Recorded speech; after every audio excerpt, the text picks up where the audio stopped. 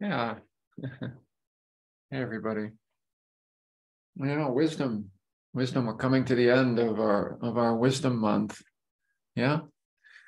Yeah. We'll be moving on to another parami next week. And yeah, wisdom. It's one of the big ones, and one of the ones that are not so clear.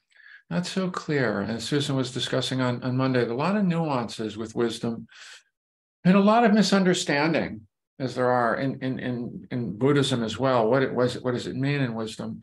I mean, don't we all have those associations to wisdom? Well, speaking for myself, it was some wise old person, wizened face, speaking something esoteric. There's a sense that this person understands something about the nature of life and will communicate it in very kind of cryptic phrases. I remember that some of those old TV shows when I was a kid, about wisdom. This is a wise person. What is a wise person? What is a wise person in Buddhism? In Buddhism, it's so concrete. I'm always struck by how concrete the teachings that the Buddha offered are, and the teachings around wisdom, because they're not, in this case, just cognitive understanding of the way things are. It's not at all. That's not it at all. Cognitive understanding. It's not wisdom until it's implied some change in action. And wisdom is always involved with wise attention. Wise attention there's a lot of time spent on that in Buddhism. What is wise attention? And again, wise attention is not figuring out in a macro theoretical framework the understanding of how things work. Yeah, the larger truths of the universe. No, wisdom and wise attention, Yonisa Manasikara is the phrase, wise attention. It's paying careful attention to cause and effect relationships between things. And in particular, bringing discernment, care and discernment, and emotional discernment, and really looking carefully to see what is wholesome and what isn't.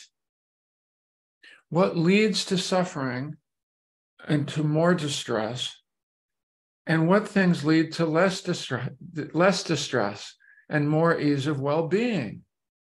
And we think, no, wisdom's more than that. And it's not. In Buddhism, it's not. The whole path is about recognizing what suffering is and how we co-create it unwittingly in our own experience, and how we can begin to transform that suffering into less and less suffering by the way that we respond to it, by the way that we act, by the way that we feel into it, look into it, and respond after seeing and looking into it, right? That is what wise attention is. It's always about moving into more well-being. Somehow we think wisdom is more than that. That's a nice thing, but what's real wisdom? And in Buddhism, it's clear. It's different than wisdom in the philosophical traditions of the West. There are a lot of definitions of wisdom that they're not capture the Buddhist sensibility, which is wisdom is looking clearly, and through looking clearly and with discernment, beginning to make some changes so that we're suffering less. Yeah. That's considered wise attention. That's considered moving, transforming the unwholesome, transforming the afflictive emotions into more wholesome ways of being. Yeah. So that we're suffering less. And that sounds simple, but it isn't, as we all know. Otherwise, we'd be happy all the time. starting right now, you know? Yeah. Why do we what are the potholes that we keep stepping in? Yeah, that's where the wise attention is. What's going on, What is creating this mood right now? How am I participating in creating this mood right now? How does obsessive thought, how does obsessive thought serve me? Does it? Well, let me look more closely into it. Let me look more closely into what I have been up to my whole life and see what really, not because somebody else says so, what really is moving toward ease of well-being and what really is not, based on my direct phenomenological experience. And this is what the Buddha did. He said, this is what works. This doesn't work. I thought this was the way. No, this doesn't feel good. It was being guided by what was moving him in a more wholesome direction, which is why he finally accepted the rice and milk that was offered him by the riverbank when he was practically ready to die because of his asceticism and only eating 1 grain of rice a day. He thought asceticism is the way to wisdom. And he realized asceticism is not the way to wisdom. It did not reduce suffering. And that's how he found the middle path, of not too much indulgence and not too much asceticism. Not too much beating ourselves up with a stick as a way to happiness. It doesn't work so well. Judging ourselves doesn't lead to ease of well-being, etc., etc. There are really some very simple truths that come out of this teaching, but the direction of wisdom is to be willing to look more carefully with wise attention, with discernment to what's going on in here, and to what honestly is moving us in a direction of ease of well-being and what honestly is not, and beginning to make course corrections based on that. It sounds so simple. It sounds so simple. I love this quote. Wisdom is derived from the experienced defect of all of its enticing alternatives. Also, it's a funny, it's a Western quote.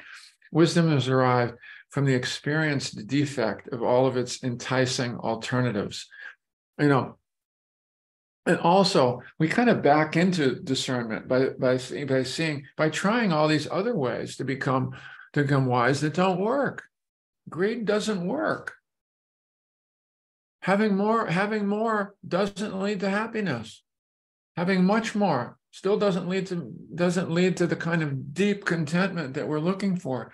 Greed doesn't work. Blame doesn't work. Blaming myself doesn't work. Yeah. Trying to control the whole universe doesn't work. Trying to live forever doesn't work. We end up backing into wise attention sometimes, by trying this, by trying that, by being impulsive in this way, trying this, trying that. And then in this practice, it's like looking more carefully. What really works? What really are the baby steps we need to be taking here?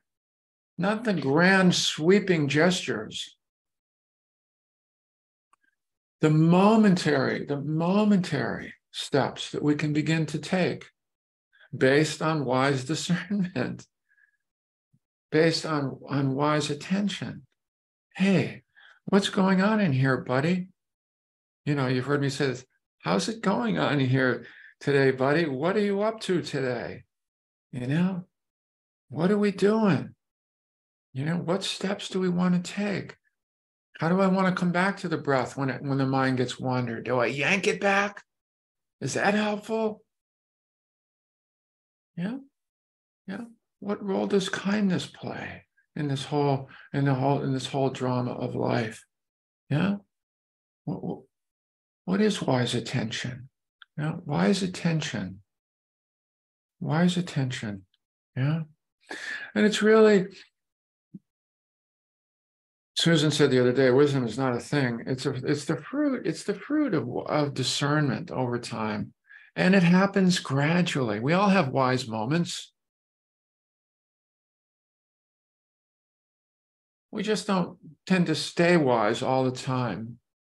You know, we slip in and out of it, just like with everything else. It doesn't stay. We know what we all have moments. Oh yeah, this makes sense. Oh yeah, I'm going to take this forward, and I do take it forward until I turn on the news, and then all of a sudden I'm not in wise attention anymore. I'm all caught up and spun out and stressed out. Oh, how did that happen? You know, but it's moments. It's the moments of wise attention that we can bring, the moments of discernment, gradually, moment after moment, you know, as many times as we can bring that kind of discernment to our own experience. And Buddha's really clear about that. That wisdom will come not from believing other teachers, even him, but by checking out in your own experience what leads to the wholesome and what doesn't. Yeah. And the wise person in Buddhism is not the one who thinks about things better, but who is living a life that's more wholesome, where there's less suffering and more ease of well-being, you know, based on that close examination of his or her experience, right? Of their experience. Yeah. Yeah. So it really comes back to the path. Wisdom comes right back to the path and right back to some of the most basic elements of the path, you know, which just take a close look. Take a close look. Even at those things that we have to look more closely at what we're doing, how we're making choices, and how we've been reinforcing certain things that are not so helpful to reinforce anymore. What are they for you? We all have those things. We've been holding on to burning logs, you know, like what am I doing? Why have I been holding on like this? You know, wow, how's that working? How's that working? It really is simple like that. It's always so much more simple, and we're always so complex, you know, but it really comes down to, what have I been holding on to that is no longer so useful to be holding on to? And what can I begin to let go of little at a time? How can I invite harmony into the way I'm moving through my meditation practice in my life? You know, that's called moving in the direction of wisdom. Yeah, and yeah, yeah. Mm. So obviously we will be taking this one forward as we move forward, and tomorrow we'll have a chance to have some Q&A and some sharing about it, you know, on Thursday. But let's meditate now.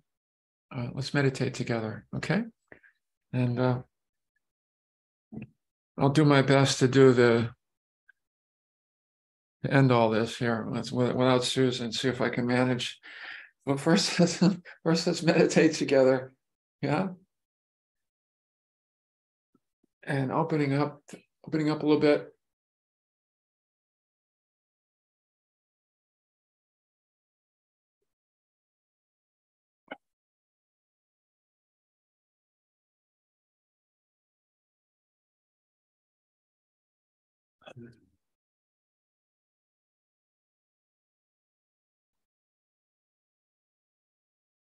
I don't know about you. I always try to make sure to get the face and the jaw and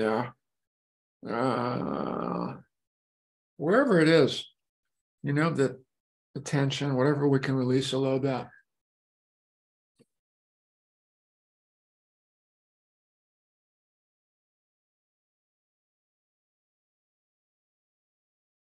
and then gradually coming in.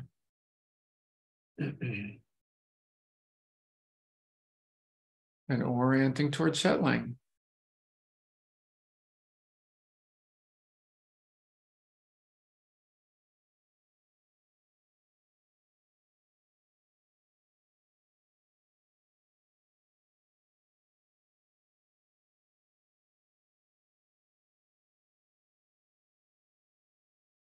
And of course, wise discernment, wise attention comes in right here as we're settling.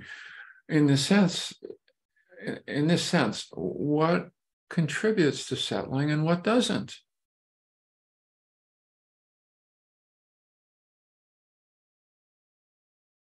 Generally speaking, more thinking doesn't contribute to settling right here at the beginning. Right? Generally, coming down into the breath, some movement from the thought world into the sensory world is more supportive.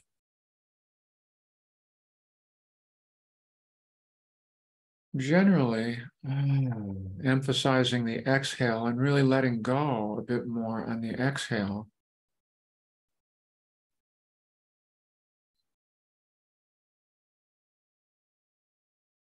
is supportive. And generally, trying to get in there and control the breath too much is not so supportive. But these things we learn, right? From your direct experience. Oh, this is helpful and this is not. Let me do a little bit more of what I know to be helpful. In setting the stage, you could say, in creating this internal, more spacious,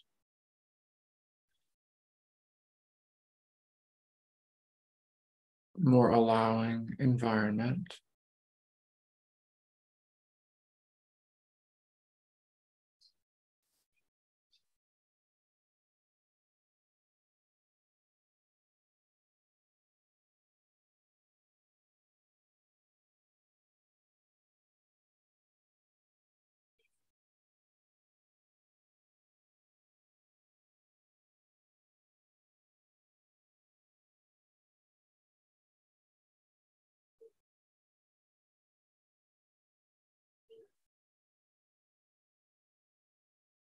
And as we do this, wise attention is simply noticing how are we greeting?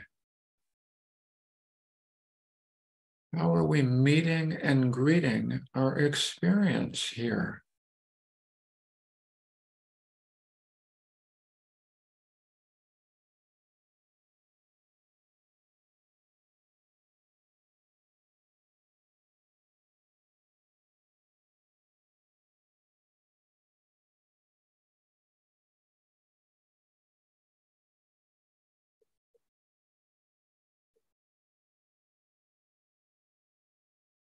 Are we bringing a quality of care and discernment?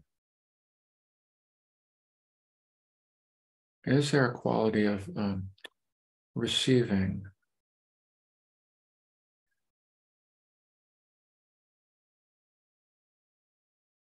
accepting?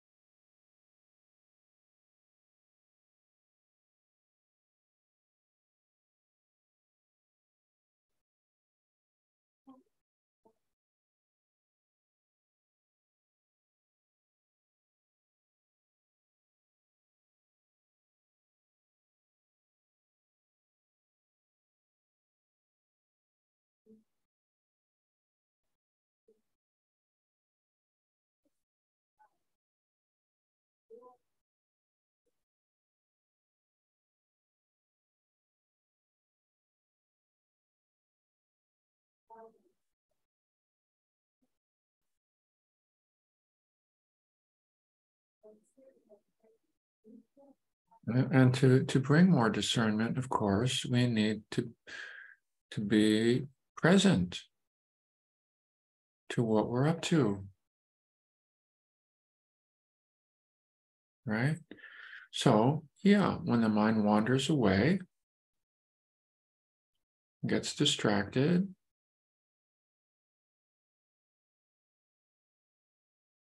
well, is there the willingness to come back to the present moment?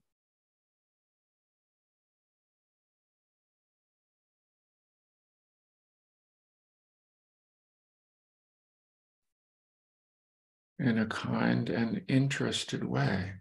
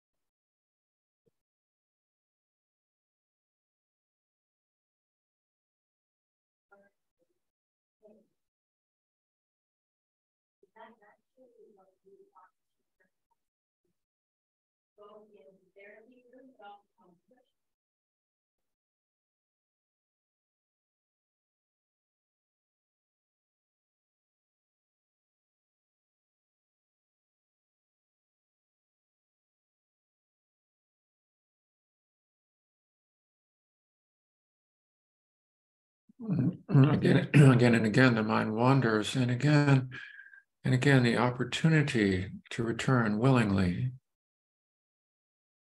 to the present moment and this breath, as if there was much to be revealed here.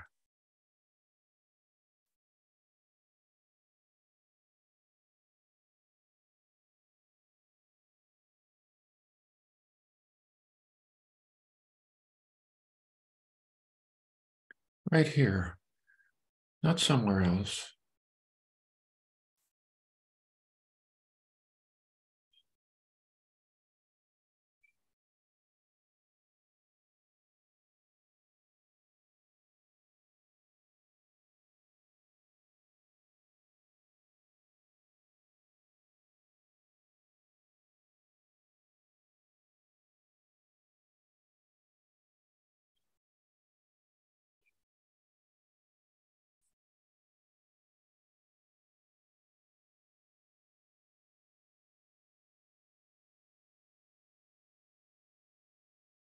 And not someday, today, right now.